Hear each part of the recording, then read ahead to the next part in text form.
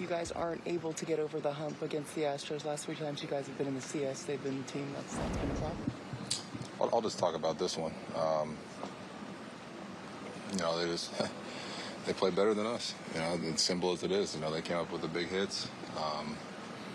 Pitching staff did their job. Played great defense, and that's what it really kind of comes down to.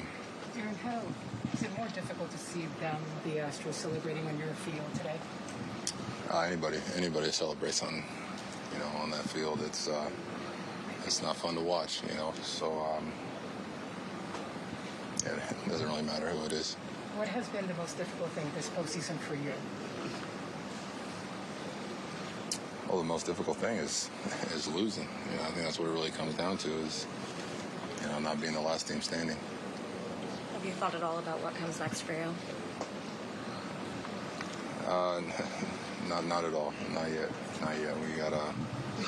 I got plenty of time to figure that out. Did you spend any time today thinking about how this could be the last home game for you here? Did you take anything in? No, not at all. Not at all. I try to go out there and do my job and help this team win. And I really didn't think of it. What about after it was over? It happened so quick. You don't really, have time to soak much in. Aaron, your manager was out there saying how important it was for him to give you guys a message this year. What was your message to your team after today? Message to the team? Yeah. I'll keep that private with the guys that were in this clubhouse with us. Was there one thing that you want to share? Because Booney did share a couple of those things of what's important for him to say. Mm-hmm. Is there anything you would like to share? Everything I said is for the guys in this room. It's not meant for anybody else. Aaron, what is the process for you now? Your future is a little open-ended. How does it all break down? When do you get started on thinking it over, acting on it, all that stuff? Yeah, that's all going to run through my agent. I haven't even thought about the next step yet. But like I said, we got time to figure it out. I've never been in this spot before, so I really don't have an answer for you. There are guys in this room like Garrett, Giancarlo, who have signed huge deals. Have they ever talked to you about what their process was like in their respective situations? Yeah, I talked to G a little bit, but his was a little different, just being an extension, staying with the Marlins. Cole, we talked a little bit about his process, not much. I think he kind of had his mindset on where he wanted to be, so I haven't asked him too much. Maybe the next couple of days I might. So you don't have the mindset then, like he did? I've never been a free agent. We'll see what happens. In your mind, is the gap between you guys and Houston as big as the series turned out to be? It's tough to say because I could sit here and make excuses about, if a ball falls this way, a ball drops that way, or a pitch is made here and there. But what it comes down to is they just played better than us, played better defense, came up with the big hits, and, came away with the series, So I really don't want to sit up here and, make any excuses for what happened. You always talk about success and really black and white terms, success or failure. How do you look at the season right now? Do you think that will change over time? Like I've told you guys over the years, if we're not the last team standing, it doesn't matter what you do, what happened, it's a failure. We came up short, didn't finish our goal. Like I told you guys throughout the year, our first step was to win our division, put ourselves in a good position to go through the postseason, and we got step 1 done and made it through a DS, but couldn't capitalize on a couple things here in the CS to kind of help ourselves, to the World Series. Aaron, do you think the pursuit of 62 took a toll? Not at all. I was just out there playing a game, and I didn't really think about it as a toll or a burden or stuff like that. I just tried to take it the same as I did every single other game, and then coming to the postseason, first couple of games didn't go how I liked, but I felt like I turned it around a little bit, didn't get the results I wanted to, and that's all on me, for not stepping up when the team needed it. Aaron, regardless of what happens next, are you proud of your time here? Say that one more time. Sorry, very short. I got you. Regardless of what happens next, are you proud of the time you've been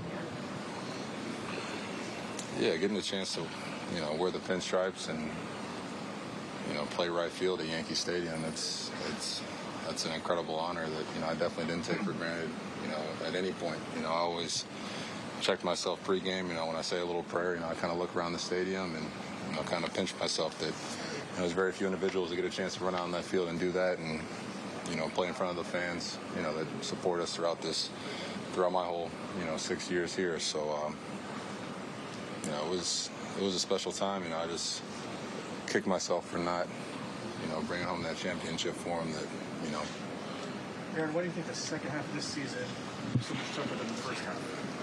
Say it again? Why do you think the second half of this season is so much more difficult for you guys than the first half?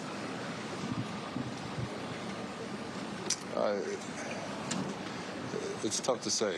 It's a long season, so you're going to have ups and downs. We could have scuffled early in the year, and then people will be asking us what was, the issue early in the year. It's every good team goes through those spells where things aren't going your way, ball's not falling your way, and for us, it just kind of happened, after that second half a little bit, but. We were able to rebound and, continue to stay in first place in our division and put ourselves in a good spot for the postseason. But then once we got here, we just couldn't capitalize on a couple things and, finish the job. Is your goal still to remain a Yankee? What's that? Is your goal still to remain a Yankee as you expressed right now? Yeah, I've, been clear about that, since I first wore the pinstripes. But, we couldn't get something done before spring training, and, I'm a free agent. We'll see what happens. I know you've never done this before. Does this excite you? Nerve-wracking, the free agency? I mean, I'm sure you've heard stories, but you've earned this right. Is it exciting, or what does it feel? I'm a little indifferent right now. Just still got the taste of the game in my mouth. But, I'll spend some time with family, think things over, and, we'll see what happens. Aaron, you're talking about that bad taste in your mouth. What particularly sits badly with you right now? What's the toughest part of this? Oh, losing. It's. I tried to do what I can all year to help this team out, and when you come up short in any aspect, it's never leaves a good taste in your mouth. Can you sum up your season? Your thoughts about the season you've had? That's tough to do right now. I don't have all the words to describe this year. It's all I can really say it's been a pleasure and an honor getting the chance to suit up with the guys in this room. I could look around at every single locker and have something great to say about these guys that impacted me on a daily basis, and it's the guys in this room that makes it so special coming to work here, and I'm gonna miss a lot of those guys. Aaron, you've had a conversation like this 6 times at an end of the year, right, where you guys didn't get where you wanted. Do you think there's any commonality when you especially look at the opposing team that has been lacking for why you haven't been able to take that step that you obviously want to take as a team? If I had the answer for what we were lacking, I think we would have addressed it by now.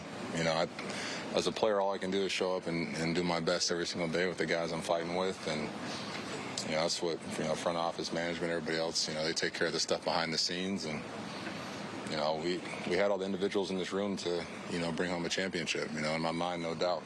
It's a special group we have here, and we battled out there, and like I said, they had an answer for us. At every turn. We put a 3-spot up for them in the first 2 innings, and they come out with a big 3-run homer. And it just continued the whole game. And like I said, we just couldn't throw that last punch.